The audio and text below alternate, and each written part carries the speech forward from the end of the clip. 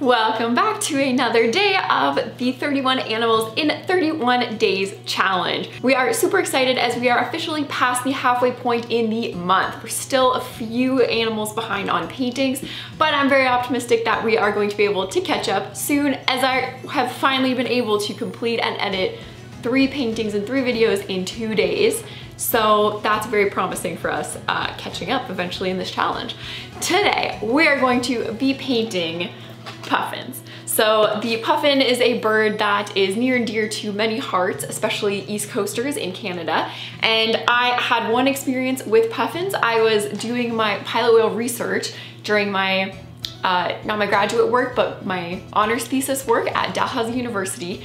And as of the 3 roles on the boat, one person collects data on whale encounters, the other person's the photographer, and the other person is the naturalist on board. So once I was working as the naturalist, as the set of 3 researchers were, and I got asked by a very avid birder that, whether or not that we were gonna be able to see puffins on the tour. The boat goes out for a 3-hour tour.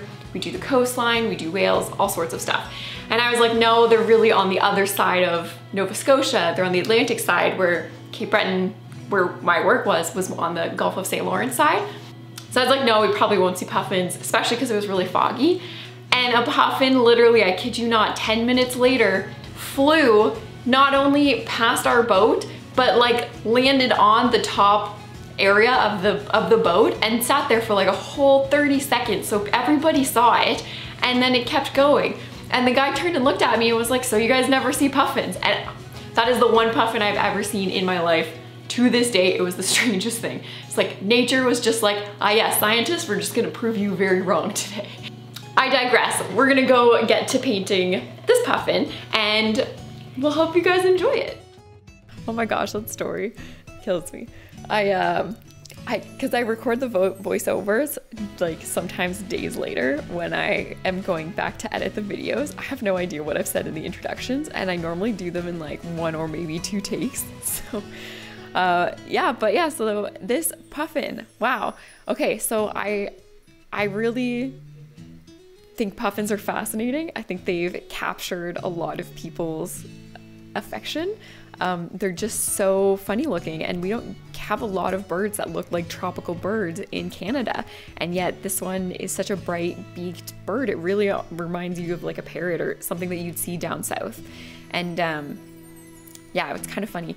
This reference image I have heavily photoshopped actually. The puffin had a very deep green cast on it that I didn't like, so I completely edited in Photoshop to have a bit of a warmer cast on it so that the shadow under its belly was more yellow, and then I made the light coming through its wings. It turned out to be a lot more purple red, and I thought it just looked cool. I liked the way the lighting looked. So I actually based the entire background image off, similar way how I've done it with shades of green to kind of make it look like a forest, you know, highlights and shadow in the background. I did it with one of the colors from the wing, and then I kind of used that to make the background so that the bird would really pop out from it, but also blend into it, if that makes sense, as a, you know, kind of nice complementary color. Yeah, so now we're painting the eye. Puffins have such amazing eyes. They have such a great orange-yellow gradient right around their eye, and they have such fun little black markings, I guess like a stripe around their eye. They're so distinctive, their coloration is so beautiful, and I had a lot of fun trying to figure out the shape of the eye, especially because the bottom shadow has this kind of like curve up in the feathers that I'm gonna repaint on in a second. It kind of flips out to the left, there it is. And yeah, it's kind of really fun how much expression they can get with that extra decoration around their eye.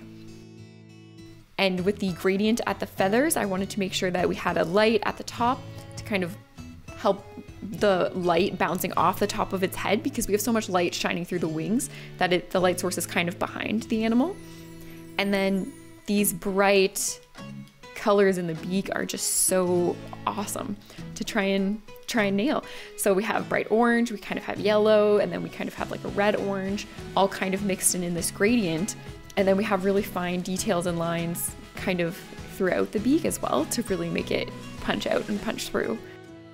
Yeah, it was so fun painting this, and I really wanted to start with its head and kind of refine that as the hardest area, especially all of these, you know, cute little fish with all their cute little eyes that are sticking out of its beak.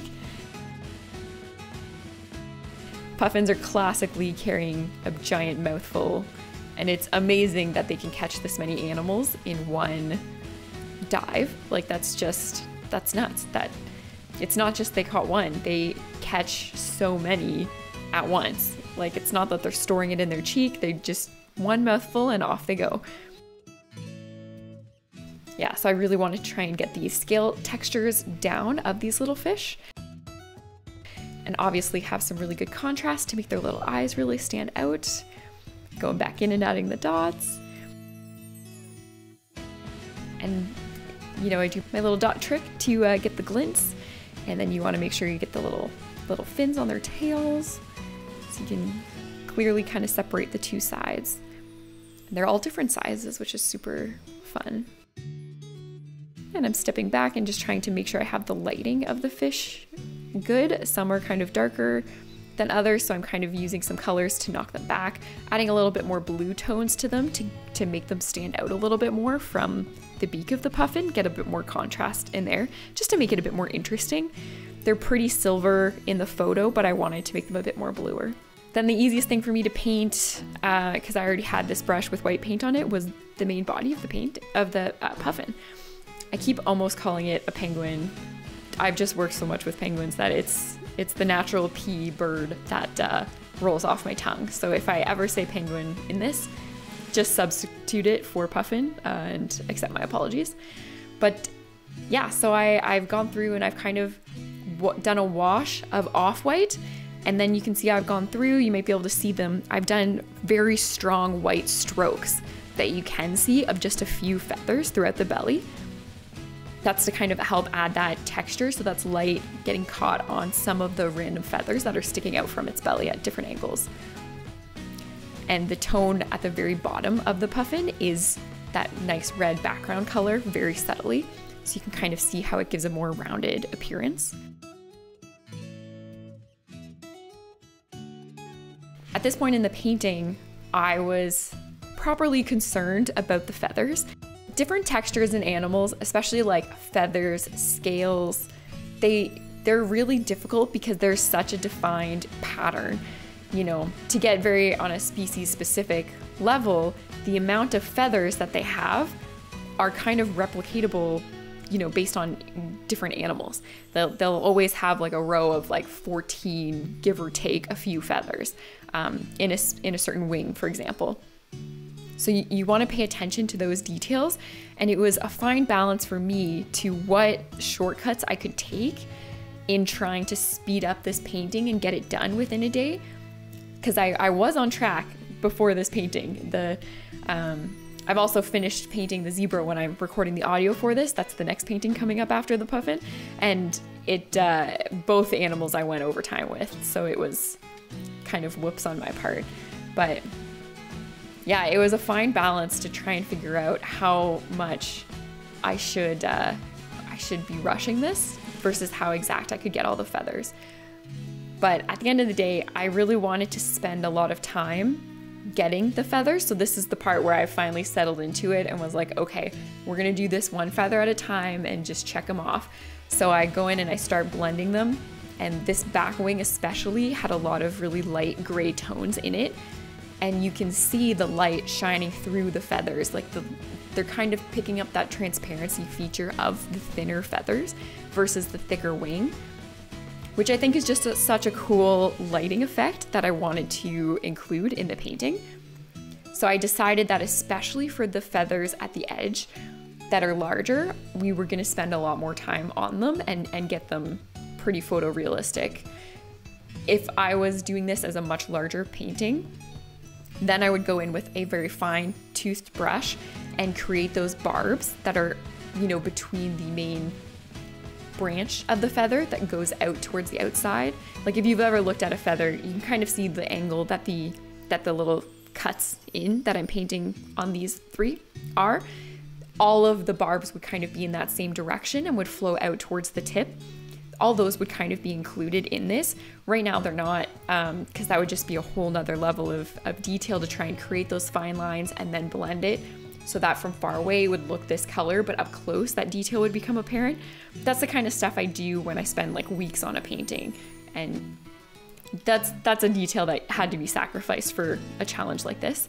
But it's something you can definitely add if you wanted to create a more photorealistic representation of this. And I'm kind of just using those initial white strokes that I did along the kind of interior line of feathers as a guide for where to place the shadows. And there's a lot more contrast than there will be at the end, but yeah, the tip of the feathers is always the lightest. I'm going over it in white because it is very bright. At the very tip, there's a lot of light shining through them. And that appearance kind of also stands out in the second row to some extent. And then we get into kind of more darker feathers as we move into the interior. The thing you want to know about trying to paint anything that's transparent is that you want to use the same color that you see in the background. Even though light is yellow or blue, it can kind of look a little off. So I used a similar tone towards the background when I was painting the light through the feathers to try and help that. Because whatever the background is, that's kind of the tone that the light's gonna have. So you can see on this one, it's kind of more of a pink gray. And then when I move into the other wing where we're looking at the bottom of the feathers, even more you can see that red punching through. You can really see how it's a lot brighter and more saturated than the back wing. And that's intentional because remember, with anything that's closer towards us, we want to create more contrast. And more contrast and especially warmer colors help something punch out at you through the painting. It makes it look more 3D. So the back wing is a lot more subtle and more well blended and less contrast, and the front wing is gonna have the brightest whites and the darkest blacks because it is the part of the animal that's closest towards us, even more so than the head is. So after I kind of started this wing, I've gone back and added a bit more warm tones to the brown of the feathers, like the darker part of the right wing, and trying to balance that texture of how dark I want it to look versus this next wing that I'm doing. And you can see I'm trying to reserve the rows of the feathers on the interior of the wing, but I'm also trying to do it in a much more quicker manner. So I'm using a bigger brush and trying to get the strokes from it to just kind of match the depth of the feathers. So this is about selectively choosing where you want your detail to go in your paintings. I love how both wings kind of really frame the puffin's face and help draw attention to it. It's kind of like a really striking pose, like mid-flap. Otherwise, the kind of interior of the wings and the body of the puffin, I don't really want to be too much of a main focus, so I'm okay with having less detail in those areas. It's a balance between using black and then kind of like a warm brown, warm red-brown color in this, and going back through and adding some of those highlights in.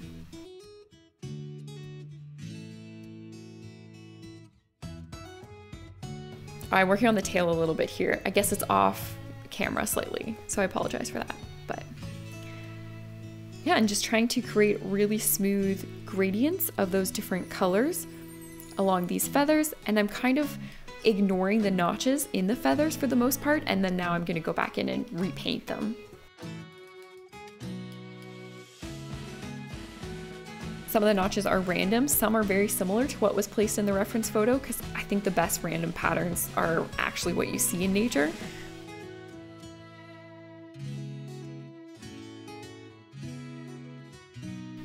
And then I've gone in with the dark brush and just kind of added like a slow curve along those feathers that are kind of sticking out from the notches, and that helps make it look more like how a feather would look as well. So it's not just one smooth edge. Feathers kind of stick out in different directions when they're separated like this and not all clipped together, so. And then we're adding some of that nice kind of light burgundy color to the bottom side of the wing just to try and add some more color to it. And then going in with a darker color to get some of the shadows in. Still really trying to pay attention to how much contrast is in this wing versus the back one and comparing those two.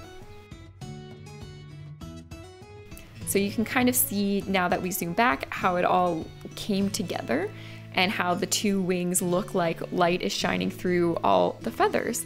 And we have a puffin full of fish. It's so funny when I'm painting and the canvas moves on me, sometimes doing fine lines, it shifts on the canvas because I only have one supporting beam behind it.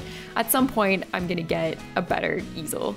It's on the list, something that's not gonna tilt on me because I jump so much when you're painting and doing like a fine little detail like this, and then it shifts. It's so startling. There we have it. That's pretty much all for the puffin. Okay, thank you for watching how to paint transparent feathers and other details on this Atlantic puffin. I hope you enjoyed this video, and if you are feeling like watching more time-lapse tutorials of how I make my paintings, check out this playlist below. Otherwise, we will see you very shortly, and today, currently, we are working on a zebra. So we're going to go continue working on that painting, and we'll see you next time.